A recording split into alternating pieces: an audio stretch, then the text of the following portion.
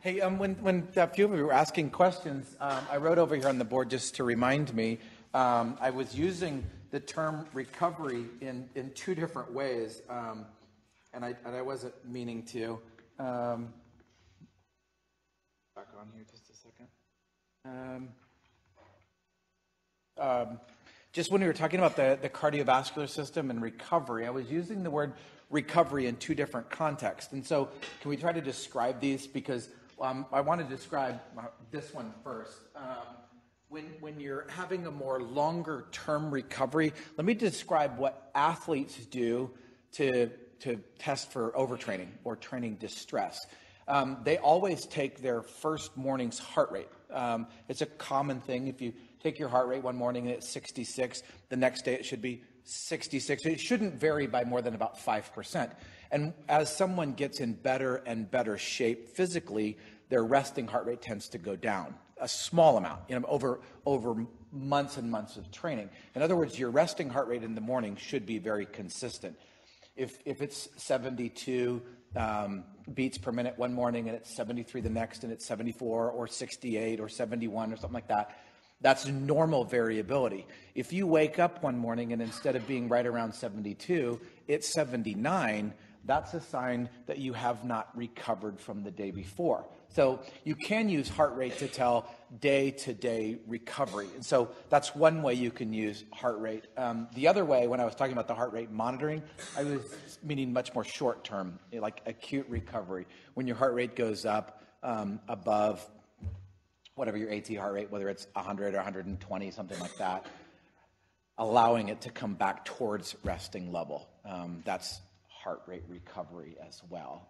So two contexts using the same sort of biofeedback, I think is helpful. So I messed this up. I quit 15 minutes early, so Elizabeth said, just keep going. So if I did that in my class, they would have no problem with that.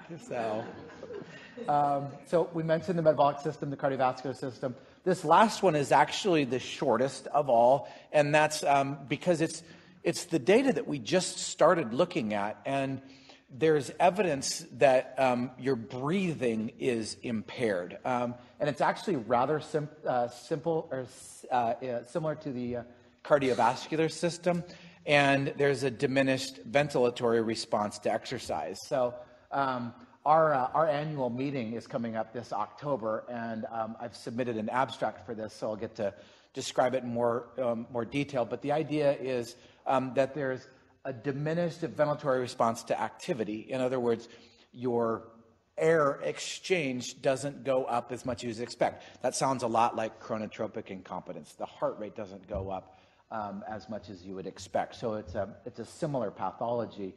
Less air exchange means oxygen, CO2, carbon dioxide retention, both in the lungs, in the blood, and if you do a little chemistry, CO2 combines with oxygen, CO2 combines with water to produce carbonic acid. So carbonic acid, unlike lactic acid, carbonic acid is a very potent acid. It's very acidic acid, so that CO2 retention is a problem.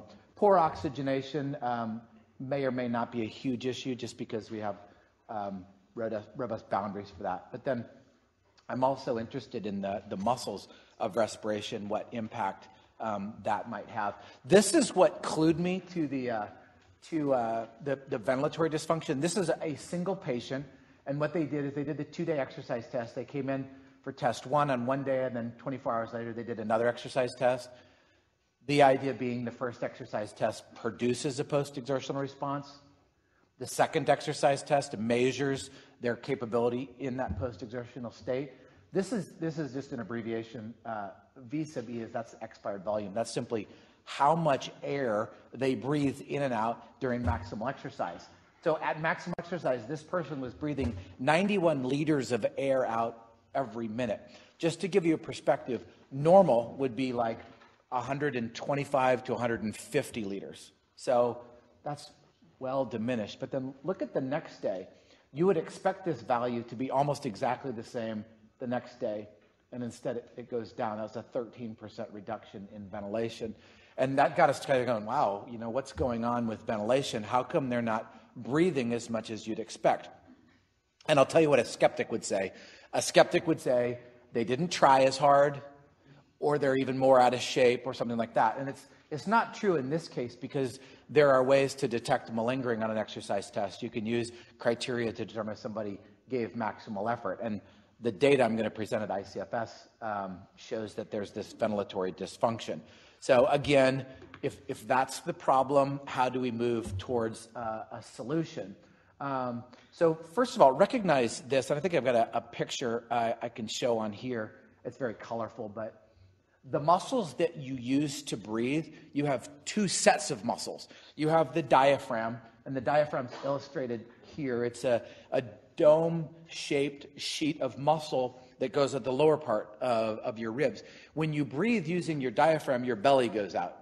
Okay, and that's very energy efficient way to breathe, because the other way you can breathe or associate with breathing is all these muscles that draw the ribs upwards. If you view the ribs as kind of like the shape of a bucket handle, when you pull it upward, it pulls up and out. So your ribs go out when you're breathing.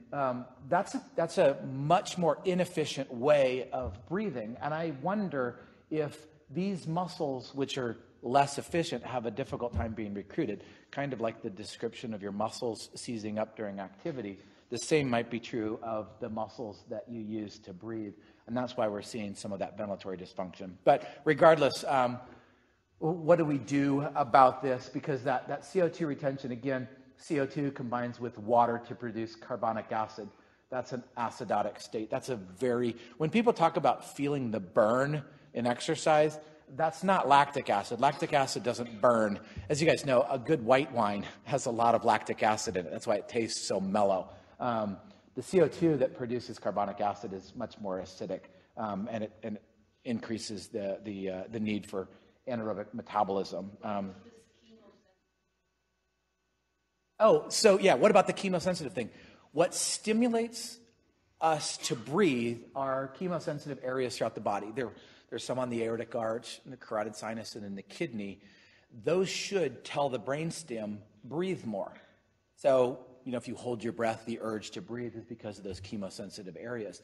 The only way you could have this blunted response was if those chemosensitive areas become less sensitive. That's the only thing that would allow that. So that's part of that hypothesis. Because I'd like to look more at this, because if there's a dysfunction in skeletal muscle, it might be the same dysfunction that's pulling those ribs up. And again, the diaphragm is a highly aerobic muscle. Thankfully, it doesn't, in normals, doesn't fatigue to the same degree. Yeah. So this, talk about the heart, yeah. People with heart problems, there are similarities? Well, in terms of the outcome, there's almost exact similarity. The mechanism is very different. The mechanism that allows heart rate to rise is a mixture of the intrinsic activity of the heart from the adrenal gland, the vagus nerve withdrawing its influence, and the sympathetics that innervate the heart increasing their activity. So it's a little bit complicated, whereas to like the muscles of respiration, it's simply motor nerves. So in that sense, it's much more simple, yet it's describing the same odd phenomena. And again, when you have a hard time buying this, you just go, well, it's malingering on the subject. And again, on the subjects that I've included on here, the American College of Sports Medicine has criteria for maximal effort. These people are reaching that criteria. So we're comfortable saying they could not have gone much further, yet they still have this diminished capacity. And I think that's fascinating for those of us that are like, something's wrong here. It's a nice objective view that something's wrong. We might not be able to describe it well. That's why I have question marks next to a bunch of stuff, but it's certainly there. And that's not meant to be funny. It's just meant to be, maybe it's a little comical, but it's a fact. So what is effective breathing? So if we go back and we recognize that ventilation is diminished, if this seems to be an issue, again, just like the other things we talked about, how can we improve the quality of breathing or utilize breathing? So I'm just going to go through two quick things. Diaphragmatic breathing. So diaphragmatic breathing is just basically focusing on using the diaphragm to exchange air rather than incorporating other muscles. And then pursed lip breathing. Both of these might be effective way. Most people have heard of diaphragmatic breathing as a way to help relax. Like you'll see people that put their hands on their belly, they'll breathe in and exhale and relax. Great. It can be a great way for that acute recovery to help occur between bouts of activity. So it's helpful in that way. But just to go back here for a second, diaphragmatic breathing is the least energy cost. So in terms of being able to exchange air with the least amount of energy, it's the best way to breathe because you're not expending energy to draw the ribs up. And certainly you can worry about those muscles atrophying. That may be a secondary issue. But diaphragmatic breathing seems to be an effective way to help have the best energy or oxygen exchange. Let's do the abdominal, and then we'll do the pursed lip. So abdominal. Do you guys see on the picture over here? This woman has her hand over her stomach because what you want to have happen is as the diaphragm contracts, it squeezes your guts out of the way. So your area right around your belly should rise, but not your chest. So she has her hand on her thoracic cavity here, so that's not going up and down. So you're trying to use the most energy efficient muscles in order to exchange air. So that's abdominal breathing, highly efficient way to breathe. Did anybody play a horn in here? Like a woodwind instrument or a horn? It's what your teacher always used to do. Use that diaphragm because you're going to be able to play for a much longer time rather than sucking air into your lungs using your thoracic cavity. So take advantage of the relaxation effect that it also has, as well as the reduced energy cost of breathing. The pursed lip breathing is interesting. Aside from ME, the people that do pursed lip breathing are people that climb Mount Everest. So one of the things that happens when you climb Mount Everest is there's less oxygen in the air. And so what you do is you breathe in deeply, usually through your nose, but then you breathe out and provide a little bit of back pressure by breathing through, pursed lips. That's not the greatest picture, but what that does is it prevents atelectasis. That's where the alveolar sacs tend to collapse just a little bit. It helps to force them open. And then the little bit of back pressure also increases the pressure of air in the lungs. And that's what gives the driving force to push oxygen from the alveolar sac onto the blood. So it's an efficient way to breathe when you're at altitude. They teach COPD patients to breathe this way, or emphysema, even with pneumonia. It's a very effective way to breathe, and it can be utilized, especially when you're doing or recovering from an activity. If the ventilation is impaired, get the most you possibly can from the breath that you're taking. So keeping the airways open, that was just the idea of preventing atelectasis, at least to a degree. I stuck the relaxation on there, again, because sometimes pursed lip breathing can make you tense up just a little bit because you're breathing out through a narrow cavity, and you want to still maintain the relaxation that you get with diaphragmatic breathing, but now just incorporating that positive back pressure just a little bit. So that's, especially during recovery, a fairly rapid inhale, still trying to use the diaphragm, and then out through pursed lips, so you're resisting the outflow. There's some fancy things that mountain climbers make to help with that, but you can do it effectively just going through your lips. What I tried to do when I was going through this kind of stuff is link a pathology with what you can do to lessen its effect. There's certainly more than what we've talked about. So the activity monitoring, I think the heart rate at the anaerobic threshold is very, very good way to recognize chronotropic incompetence. I just kind of wanted to go through some of these other things a little bit quickly, but maybe we can spend a little bit more time talking about the exercise therapy. Echo had a very interesting comment when we were talking. She said she was lucky in terms of her treatment of ME because she had a physiotherapy. You guys ready for this? A physiotherapist that listened to her. And one of the difficulties we have with physical and occupational therapy is they have a mindset of reconditioning, which is really a healthy mindset. Most people need reconditioning. The problem is if you're not adequately recovering from the type of exercise they're prescribing, something's wrong. And And in saying that idea, the exercise therapy that we want to do is something that's restorative, something that builds, something that increases your functionality, not something that's frustrating and keeps breaking you down. So we'll finish up with that. The energy conservation therapy, some of you have done this a lot. People talk about your energy envelope. They talk about expanding your energy envelope, or a lot of times ME patients will talk about learning to work within their energy envelope. If you have a diminished energy capability, you decide how you're going to spend that. And I like using the word spend, because if you spend on a credit card, that basically means you've spent more than you have. There's going to be an interest rate associated with that, and you really don't want the interest rate that's associated with going outside your energy envelope. It's what makes it much more difficult to pay back. I've mentioned a few of these. Your body positioning in terms of cardiovascular activities, and then some of the stuff, with shopping, bathing, doing your hair, getting around the house, and stuff like that. We can spend a little bit more time talking about this exercise therapy. So Dr. Snell came up with this word. He's worked with us for many years. Analeptic. That means restorative. So this is exercise therapy that is restorative. The idea being that it's going to be movement that helps you do more with what you're given. So it's an analeptic exercise therapy. We've used this often. Working out doesn't always. So get it? It doesn't always work out.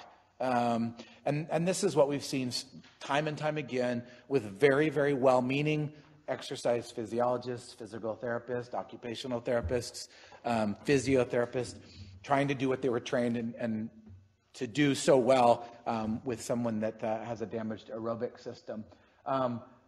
One of the things you have to be really aware of is what we refer to as this fear factor of activity. And sometimes you have probably noticed spending time like pushing further than your capability allow, and then you crash.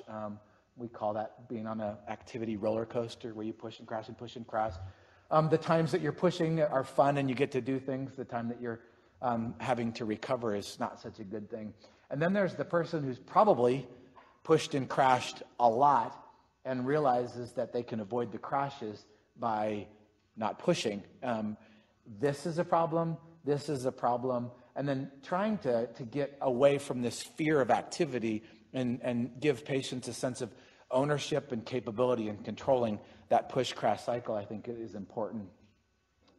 In the first part, I talked so much about post-exertional malaise, it's an important part of the pathology, and we want to avoid that as much as you possibly can so that you can keep improving. So some guidelines. These are just regular exercise therapy guidelines.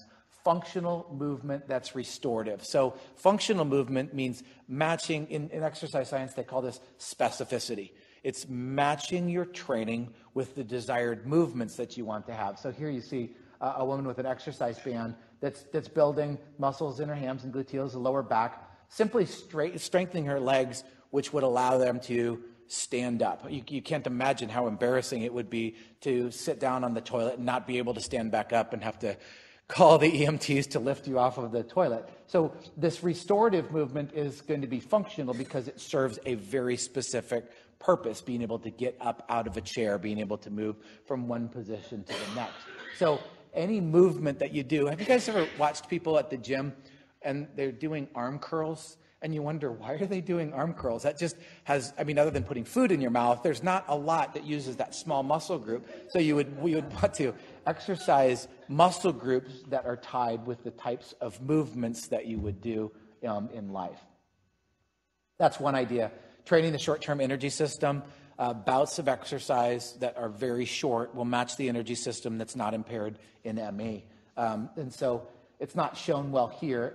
This happens to be my friend Linda, but she would do a set of 3 or 4 leg extensions, and then she would lay down, put her head on a pillow, put her legs up on one of those little Reebok benches, and she would do her diaphragmatic breathing for 3 or 4 minutes.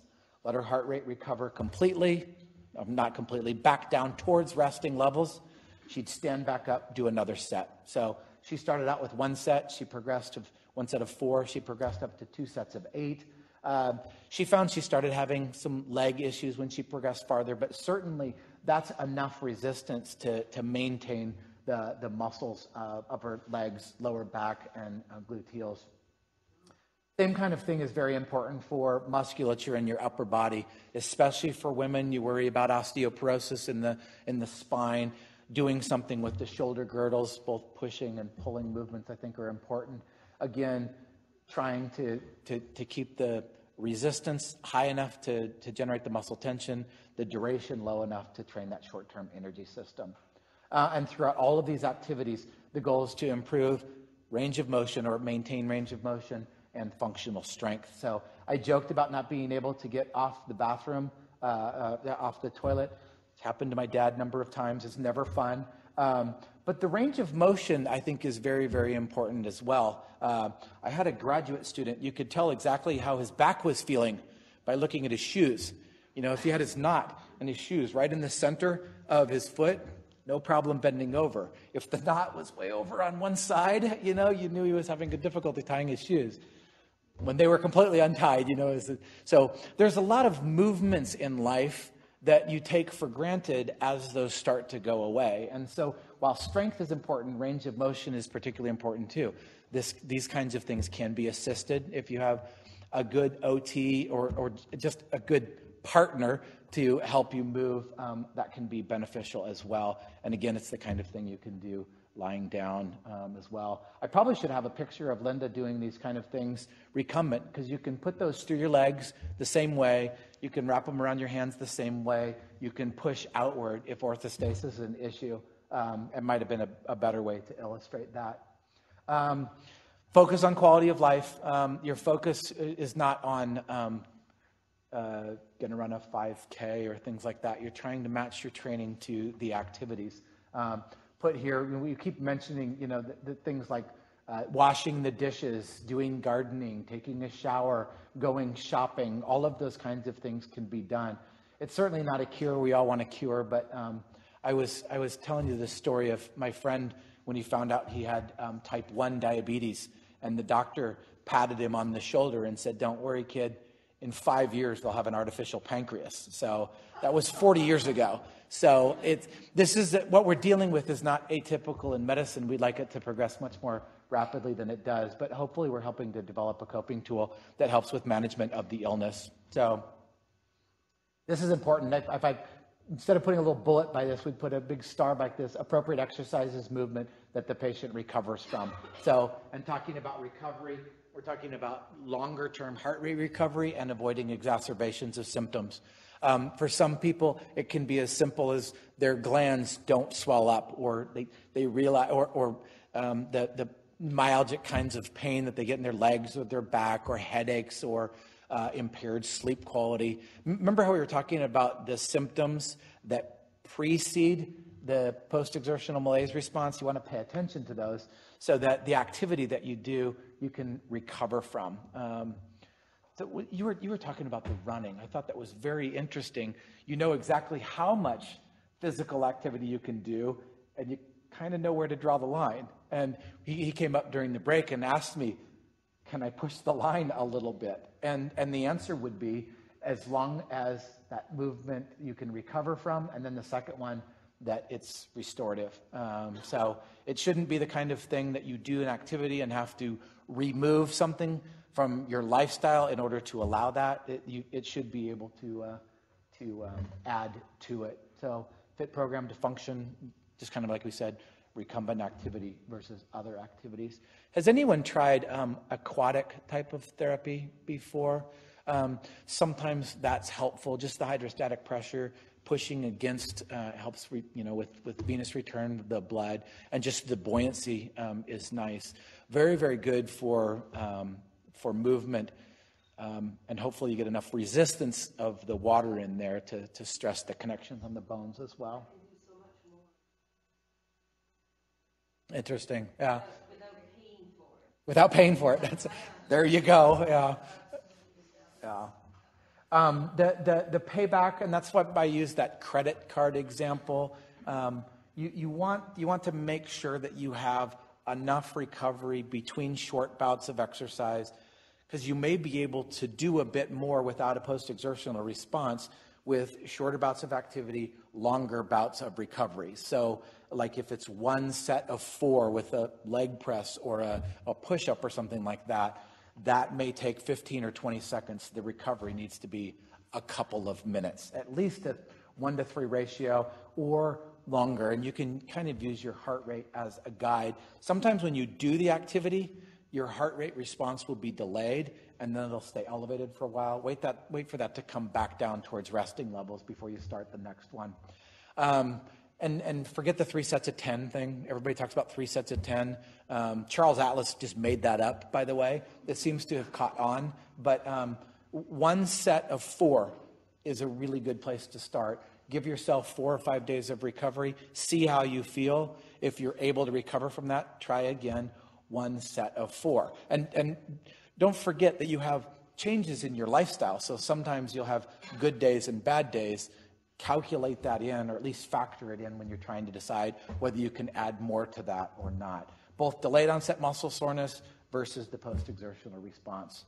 I was talking earlier about some of the walking trials that they had done. They had a trial where they had people walking, and they added a little bit more walking every couple of weeks or months, and they found out that they improved, and they published those findings. Walking's great. You know, a CFS patient can walk this much, and then this much, and then this much. What they failed to do is take into account the amount of physical activity besides the walking that they were removing. So they were doing less and less to accommodate for more and more. That seems to be forgotten, the less and less part, and they published the findings on doing more and more. So just keep that in mind. Not as an excuse, but working within your illness, I think, is very, very important. I think I've mentioned this enough. By the way, this is a picture of Elizabeth's abs. I didn't know if you recognize it. But she volunteered for that. The heart rate really does help a lot, the activity biofeedback. It's better than the number of steps or the flights or things like that because it's much more acute. You don't have to wait till the end of the day to look back at how much activity you did. And it's much more dynamic. It's going to tell you when you're exceeding your AT and for how long, and allow you a measure to come back. The energy conservation is all about pacing, short duration activity, plenty of rest breaks. Balance the activities you want to do by planning to rest and recovery. Echo again, it was you, talking about doing your hair. You know, you can do it all in one, it looks very nice, by the way, one bout of activity that you may have to pay back, or you can do it in shorter bursts with recovery. Still gets done. It might take longer, but you don't have that post-exertional response. That's an example of doing more with less or fitting more into your life. And then, of course, you know, all of the other requirements. It seems oftentimes that middle-aged women, or just women in particular, are afflicted with ME. And in terms of trying to balance their activities between taking care of children, spouse, houses, and things like that, oftentimes they rank 7 or 8 in order of importance. And sometimes you get horrible exacerbations of the illness because they feel like they have the primary responsibility for the children. And I'm not saying that's easy. I'm just a husband. I'm the one that gets taken care of. But in terms of balancing that activity, I think it can be a challenge. I found it very, very refreshing that the CCDP were planning activities to do with the rest of the family, the spouses, the partners, the friends that help out the people with ME/CFS. They need support too. They need understanding. I told them the story. Oftentimes we would have volunteers come in to do the study. They would. We had just women in the study, so oftentimes they had their boyfriends, their fathers, their husbands. As soon as they went back to do the testing, I was left with them, and they'd turn around and look at me and say something like, "Is this real? You know, is what's going on? Is this in her head?" and things like that. And so we have to recognize that was the person in her life that was the closest to her, and he was skeptical. And so I think you just have to recognize that there's some skepticism with the illness, even among those closest to him. And when you can get buy-in from that person, like refreshingly I've seen with both Larry and Elizabeth with their children, you can help them listen to their watts. You can help them with their activity and care providing and things like that. So Exercise does work out. We've a lot of case studies. This is Stacy Stevens, by the way, the one that's working with Linda there. She's worked with a lot of patients. She works with most of them over the phone or online with activities. It certainly helps give you a sense of control over your illness. You know what causes the post-exertional response. You have some measure of control over that. I think that's healthy because it's empowering, especially when oftentimes you feel so helpless at the effects of the disease. It's a quality of life issue, sense of control. When I showed that activity avoider versus the push-crash cycle, sometimes it can help ameliorate both ends of that spectrum so that they live a more healthy lifestyle. And again, matching the activity to what you're capable of doing. Again, like you had mentioned with the running, trying to progress gently, matching the fitness level, the desired fitness to what it is you enjoy doing in life. It's probably not going to be backpacking or long distance running, but certainly, and it may not be a marathon at the mall either, but it could be a period of time when you can get to the shopping center, enjoy shopping for a measure of time with appropriate rest breaks, and come back without having to pay for it for days at a time. So I just want to finish with this because this is kind of a staged program. We start out in stage 1, and you make sure that someone can do all parts of this activity without any exacerbation. In other words, they get very in tune with their own biofeedback. They're able to rate their rating of perceived exertion. They're staying within their energy envelope. They're not having significant exacerbations. They're using their heart rate, and that's oriented primarily towards full body movement and strengthening of the large muscle groups, kind of like the resistance bands. You can use body weight that makes an outstanding resistance. You can use hand weights, all oriented towards large muscle strengthening type workouts. This is the type of activity, when you think of resistance training, this would fall under that category of strength training. Lift a fair amount, recover for a long period of time. Some people, when they do weight training, they do back-to-back sets and lighter weights with high repetition. This is more analogous to strength training. Lower repetitions, more emphasis on weight, and then long recovery. So that recovery is very, very important. Use the heart rate monitor while you're doing that. This is a more passive sort of thing in stage 1. A lot of times we'll have a therapist provide the resistance. As you move into stage 2, we'll have other, like I mentioned with body weight resistance bands and dumbbells and things like that to provide the resistance. And then as you progress, sometimes this can take months or even a year to get through stage 1 and 2. And then stage 3, we call this dose-controlled interval training. And the only reason we've used interval training in here is to avoid the word aerobic, but the interval can start to become longer.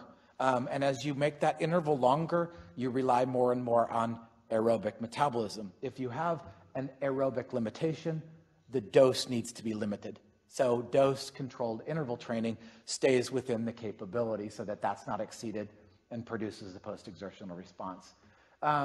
Oftentimes, patients will report, this is going great.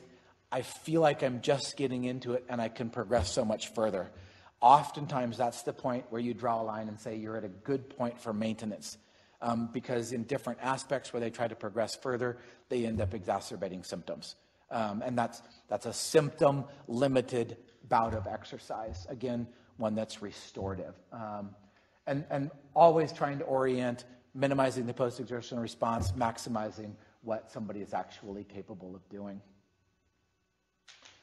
So this isn't a proscribed program. This is something that would be highly individualized. So, yes? I just wanted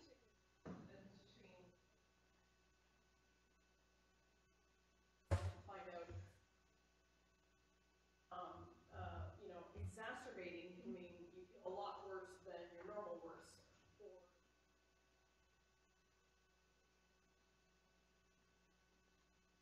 Or for a long time, trying to increase my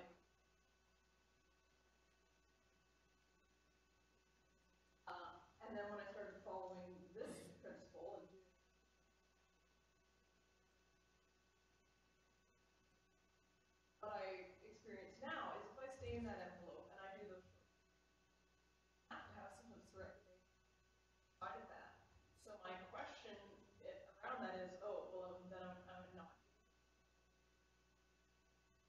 symptoms.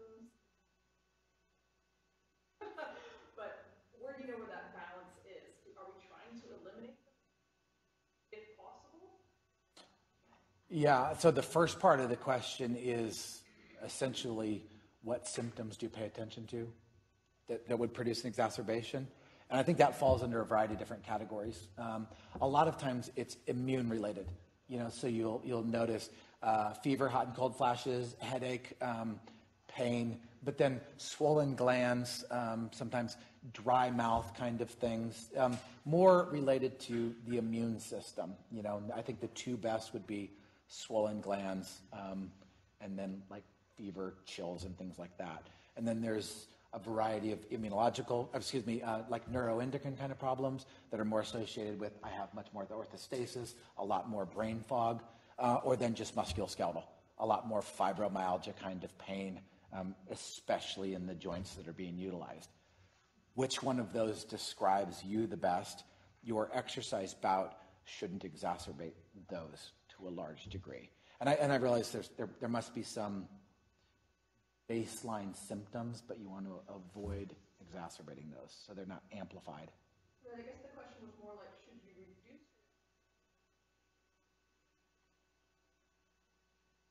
Well, and that goes back to that one of those early slides. How do you recover? The very first slide. How do you recover intense rest? I mean, the rest is important, but you need the activity to help from losing function. So I do think the rest is important, but in terms of resting enough to diminish symptoms, I would just worry about not having some overload on the system to keep it from diminishing even further. So it would be nice if you could do activity. Like a lot of people experience alleviation of secondary depression when they're able to do some physical activity. So that symptom may get better, but they have to pay attention to other symptoms that could be exacerbated by doing too much.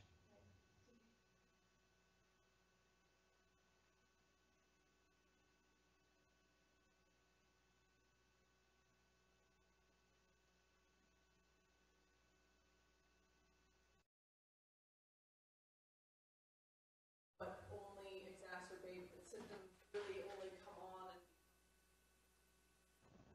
and when we do.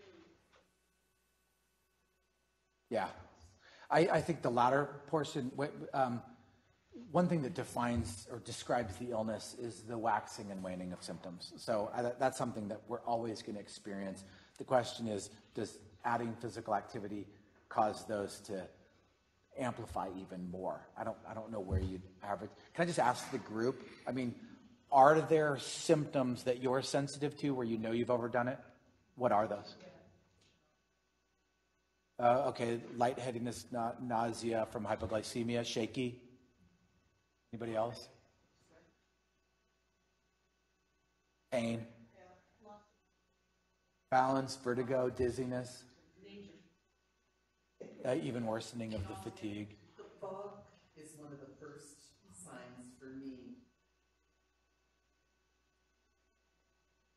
Brain fog, cognitive decline, just loopy. What? Yeah.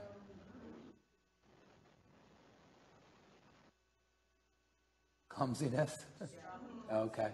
Yeah, not more than clumsiness, just.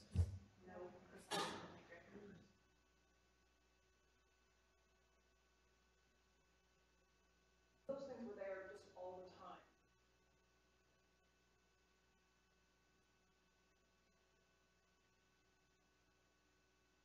And there has been other times in the illness, those symptoms as long as I Yeah. and that kind of thing.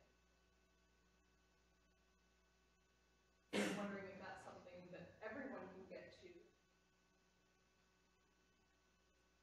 Having symptoms all the time, does that de facto mean that we're doing? No, I think there's times where all of this exercise, training stuff, pacing just goes out the window because you're so sick. And I think almost everybody that's had ME for a while, they'll describe a period of time that was just dark. It was bad. Just getting to the doctor and trying to treat symptoms was the main idea. Just getting through a day. This is the kind of thing that you become more concerned with when you've got your symptoms a little bit more contained, feeling better about management of the illness, so that it becomes a concern. Almost everybody I've dealt with, they have a period of time where exercise is off the radar completely because they're dealing with symptoms.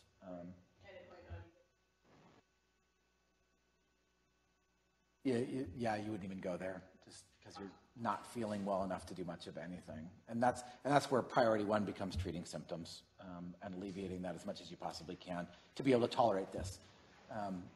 The worrisome is you'd add this on top of it and exacerbate even more with anything that you did.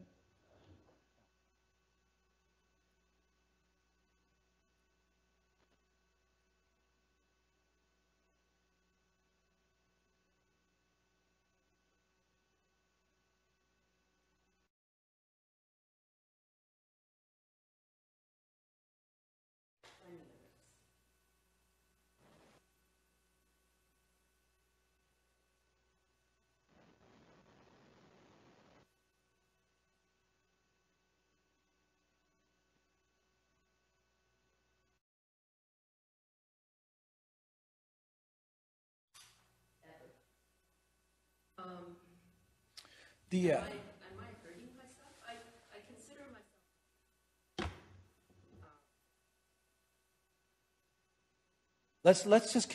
Let's consider it this way. Can I tell you a silly story? When I went to my undergrad, I was pre-med, and then I decided to go get my master's in exercise science. And my grandmother said, "Exercise science, what's that?" I said, "Grandma, that's what it tests, how your body adapts and responds to exercise."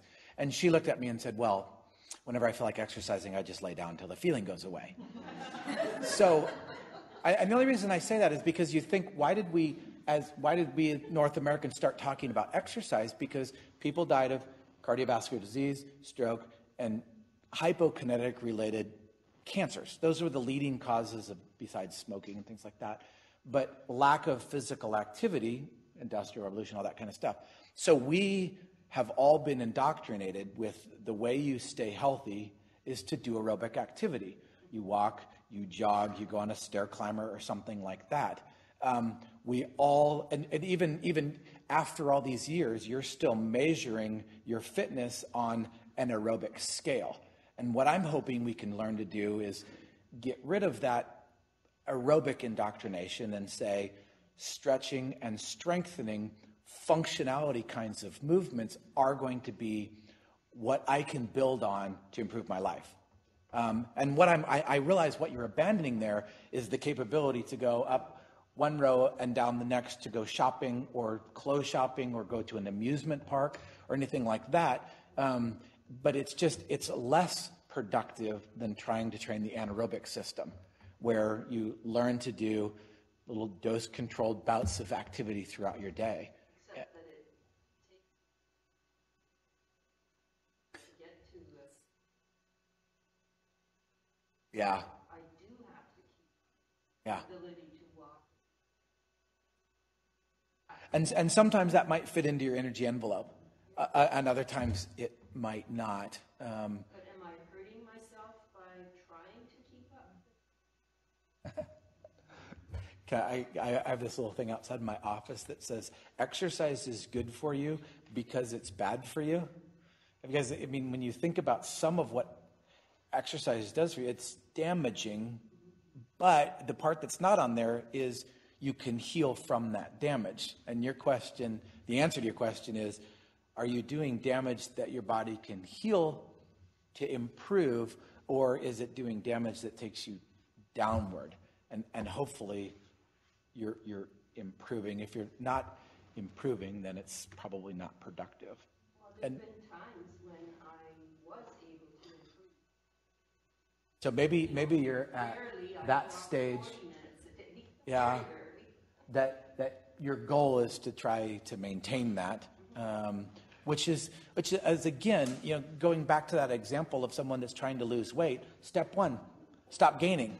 And that's a good goal if you can maintain what you have. You have to recognize that as something that, okay, I can deal with that. Yes. I have a question, and I know that you don't. You already said that you didn't deal with people who were housebound or bedbound, but the idea that the choices are between crashing and burning or being fearful, and that somewhere in the middle there is some ability to make your way out. It's difficult to see how to do that. I mean, I see my daughter, who is a dancer, very disciplined, very conscious of her body, very aware of the limitations, much more so than anyone I know. And I see her trying to walk that line. And when Stacey was here last year, she was talking about, well, you know, forget about exercise at that level, you know, just doing an activity that's useful to you, whether it be having a shower or do something that brings you joy or whatever that should be, you know, what you go for. At some point, though, you don't know, there's this confusion I see that she has and that I have, and I don't know how to encourage her, where how do I know that she's heading, or how does she know, how does anyone know that they're heading towards the crashing and burning or being too fearful? And that struggle is stressful. I think that, to me, when I see the level of pacing, what pacing means, it's such an innocuous word. You imagine somebody calmly walking along in the sunshine. But pacing is this intense, like, maddening thing. What the hell, have I gone too far? Am I going too little? What is it? There's no indicator. And with a heart rate monitor, it may or may not tell you something. You don't even know if it is. When that little beeper goes off, have you gone too far? Have you not gone too far? Have you got the right measurement? Is your POTS affecting you? I guess what I'm trying to ask is, how do you know any of it when you don't have a clear objective marker and you don't know what the price is you're going to pay? The question that was asked now was, is it dangerous to push yourself too far? Now, if you're going to have a crash of 1 or 2 days, well, maybe you might decide that that's worthwhile. But at the end of the day, how do you know when you're causing too much damage by too much deconditioning or too much pushing? Can I embrace the question? You know, that's a cheesy thing to say. I'm trying to think of the physiology that goes along with the exceeding the guy. You know, there's a lot of examples, marathon runners suffering from kidney failure and the gut translocation stuff. The fact is, in those dire circumstances, they are able to recover. And I think that's always the line you're looking at trying to draw. What activity can your daughter recover from? And that's what defines it. And just, I keep using the weight loss example. You know, if you look somebody in the eye that say, I want to lose weight, and you go, well, just eat less and exercise. It sounds like it's so simple. Just pace, you know, when in reality, it's a day-to-day struggle. It's very, very difficult to do. Is it worth it? I think so, yeah. I think it improves quality of life. Is trying to progress and do physical activity worth it? Yes, as long as it's restorative, empowering, and that it improves function, not when it's going the other way. And that's not even an answer to your question, because you're talking about where the line is. I'm talking about if you can find the line, it's helpful. I mean, before we go on, does anybody have a better answer to that? Wants to chime in on it? Go ahead. Yeah, I can probably share my comments on it because I have a baseline, clear baseline. Just to give you an example, I could run 3 times a week. With this illness, that baseline got deleted. Trial and error. So once a week can I tolerate that? Yes, I can probably do 15 minutes.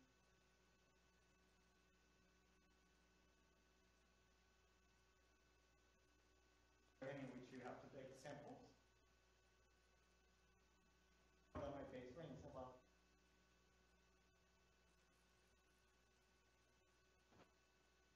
to try to improve.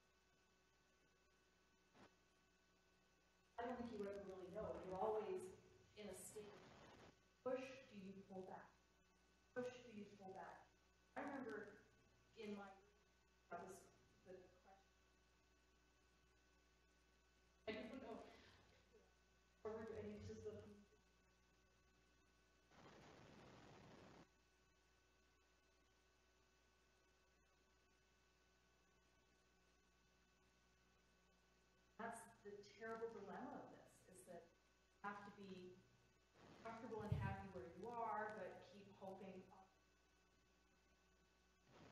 up in the quagmire. That is what's so hard.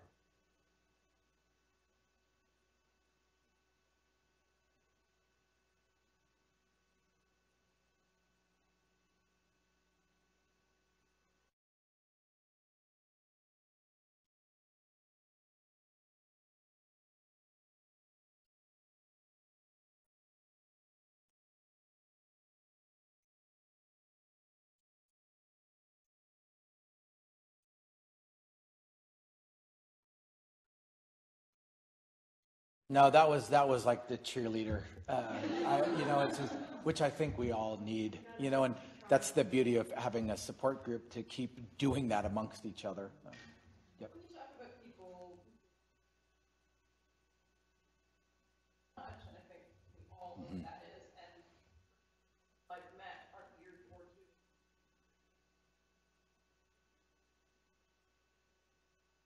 best. Yeah. My understanding of doing too little is that you would actually start to worsen if you. That's what you understand as well? Yeah, I think the post-exertional response when you do too much is very noticeable. The long, slow, gradual decline when you do too little is much gentler and insidious. So I think they're both bad. One's much more noticeable than the other. Right. No? So, but as long as you're able to do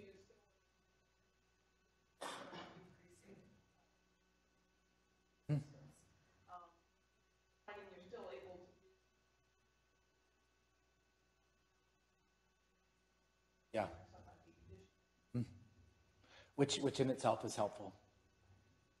Yes, up and up.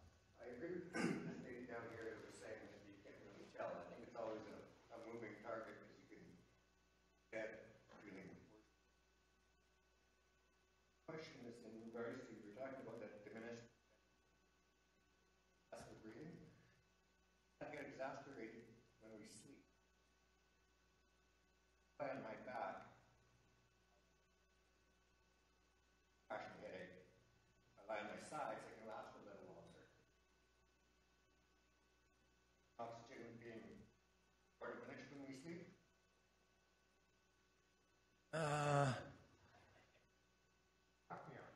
It's possible. It's the more worrisome part with sleep apnea is the accumulation of CO2. When you think about the moment-to-moment stimulation of breathing, it's primarily CO2 and pH. The more long-term is mediated by O2. So the headache might actually be due to the acute effects of accumulation of CO2, hypercapnia rather than hypoxia. But I don't know how changing position would do that other than just to facilitate. Yeah. But if I stay in bed and just try to rest, I'll end up with a headache that lasts all day. Better for me to get up for an hour even. It's sort of odd. What that sounds like is when someone has altitude sickness, they want to sit down and lay down for the headache to go away. And actually, it's beneficial to move to stimulate breathing. That's for altitude, and that's due to low O2. I wonder if the same phenomenon is occurring. What you could try is when you feel the headache coming on and you want to stay in bed, practice the diaphragmatic breathing with the pursed lips. See if it alleviates the headache. Something to try, anyways. Hey, can I finish with this? I want us to notice, and this is not directed towards you two, even it is. I'm supposed to be talking to the choir here, like everybody on board. But then, and this is not a criticism, please don't take it like this. We keep talking about aerobic activity, and that's because it's so deeply ingrained. It's the measure of our fitness. It's the measure of how much we can do. Damn it, we're not going to die of cardiovascular disease. But then everything we've talked about here and the examples I'm using of improvement are strength-based, whereas the marathon runner, I use that as an example of kind of going downward. So keep trying to reframe our view of what's going to be restorative activity, getting away from that aerobic base. That's just the example up there. is the woman I told you about that wanted to get up her 3 flights of stairs and develop more strength. There are times when it really does work out well. And again, this is obviously a higher functioning MECFS, but here's some of the, she feels stronger, more flexible, able to get around a bit better. That's 3 months. After an additional 2 months, I'm able to get out and accomplish tasks without a significant relapse. So there are a lot of nice case examples where it does work. And again, just trying to emphasize the matching the activity, the exercise, the analeptic exercise to a functional activity that you want to do, I think is really good. And through the whole thing, trying to avoid putting too much stress on the aerobic system that produces relapses. So that's all I said was a traditional approach with aerobic exercise, and in my opinion, doesn't work very well. So try to keep training ourselves towards things that might be more productive. Depends. Interestingly enough, at the International Association of MECFS, we have a nice group of aerobics instructors that have been coming. They want to understand the illness, and it just depends on the type of yoga that you do. And all it really takes is a pose, recover. Then another pose, and they're finding a lot of MECFS patients. They love coming to their classes. They feel like they can do it. Oftentimes it's horizontal, at least the recovery part is. And interestingly enough, it really matches. Before we came up with this program, I had never tried yoga before, but inadvertently, they're finding what works for them is similar to what we're doing yogaless, but that's the idea.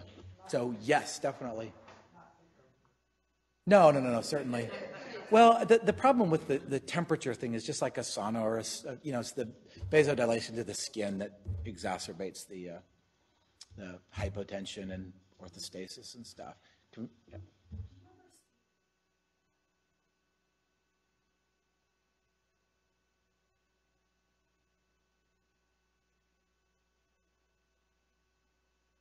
Yes. Yeah. The answer is definitely yes. They focus on training their anaerobic system, and their aerobic system does improve. Yes. And I don't even like to tell the story because then people are like, well, then I can improve my aerobic system too. It's not a hugely meaningful in terms of, statistically significant, but it is clinically relevant. So yes. And the opposite is true. Most people that do aerobic end up with benefits to their anaerobic system as well. So that's not surprising, but it does happen, yes. And we can see it with the VO2 test as well. Yeah. Because I would say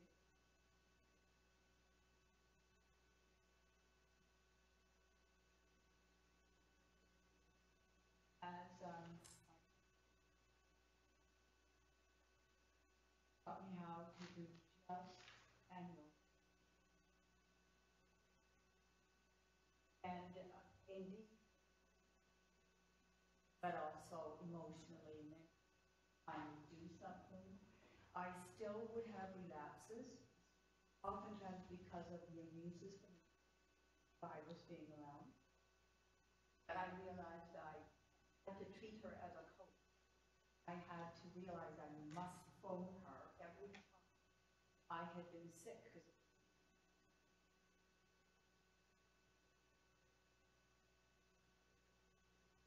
But the amazing thing was, after quite some time,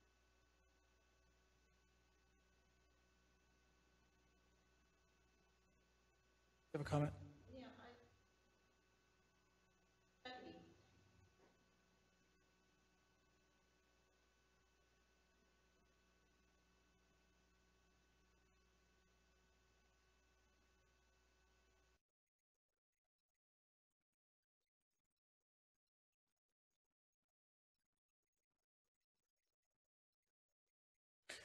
I don't know. The one thing we have tried to do is look at illness duration, to see if there's a difference. We just don't have enough people to do it. All of us, I think, at one time or another have talked about ways to classify patients. That would be a very interesting way to classify. I've never asked the question before. I hadn't thought about it. So be interesting. It seems to me, just when you talk with patients, the people who tend to get this illness were pretty go-getters before the illness. I mean, definitely type A plus, motivated, long hours, hard work, driven, maybe even compulsive. And for that type of person, it's a very difficult disease to have. But I don't know the answer to your question. Interesting.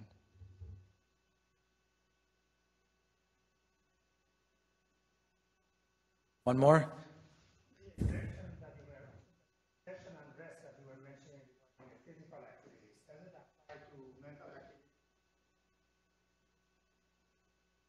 It probably does. I've never thought of it that way. You guys get his question, the activity to rest ratio?